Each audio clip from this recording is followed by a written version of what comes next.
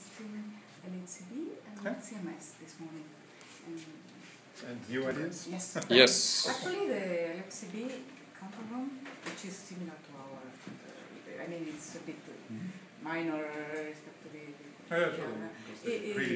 but it's very efficient. The CMS one is horrible. But there was Arena on shift. Yes, on shift. I took a picture of that, so I will send it to Peter.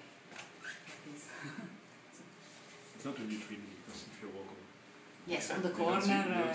You don't see it. No, but even from here it's not very 3D. I don't have the impression of a solid. But when there is this shell turning, it's a bit more. Anyway, it's nice technology, no? So it's a screen? So the screen is on the top. Yes. And that projects 3 images, which are then reflected. And then there are 3 images reflected in the prism. Yes.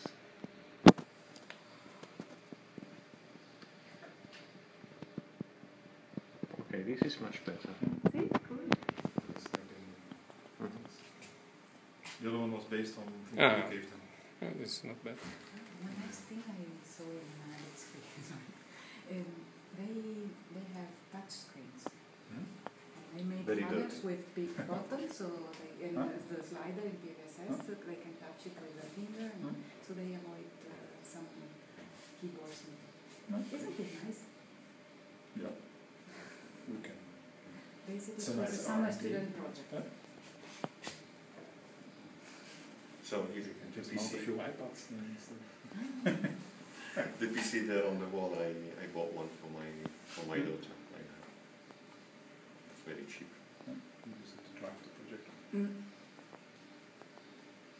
At least I think. Yes, it is the one. It looks more 3D in the movie than in reality.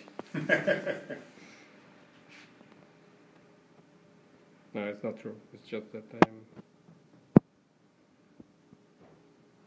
And Roberto, here we would like to mount a test bed similar to the DCS console in NCR. So for the moment we have the same, but we would like to renew when you will tell us the model that we have chosen. No, we don't choose, that's the point. We have to go through the purchasing office. Okay, So probably, yeah, but probably we will have a sample before we want to check that they and then I will call Peter and ask to receive the data. So this is the fourth floor because you have the same fourth floor as us. But this is already. We will have a fourth floor in the control room. I don't know. But it's very thick. 30 centimeters. This one is